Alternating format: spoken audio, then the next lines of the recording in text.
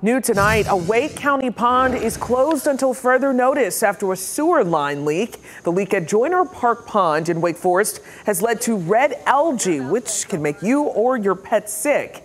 WRAL's Carly Haynes is joining us there live now. Carly, do we know when this will all be resolved?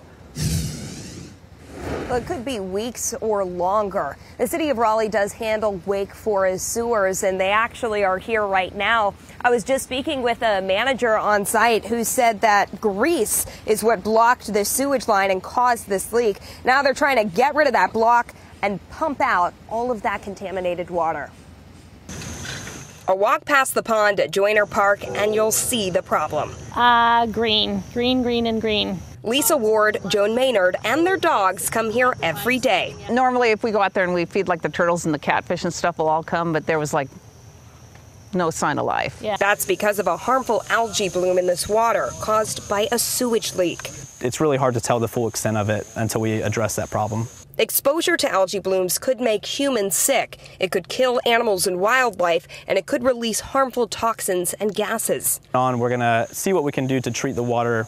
It may include algaecides, getting bubblers, getting some oxygen back in this water. But moms like Kaya Cornegay ask, what about the sewage? Where's this going to go? Where does it flow to? You know, how's that going to affect? I know I've seen other families come out here to fish. You know, is that going to be something that they can continue doing?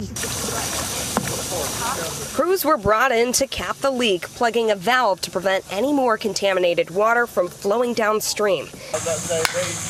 They also closed off the pond and the nearby greenway, a serious problem that Wake Forest says could take weeks to resolve. And hopefully it's fixed soon. Hopefully the smell is taken care of and quickly. They said this is caused from people putting grease down their sinks, but when this is all said and done, Raleigh Water said this could cost about $50,000. The good news is there's no impact to your drinking water or your showers. Carly Haynes, WRAL News, live in Wake Forest.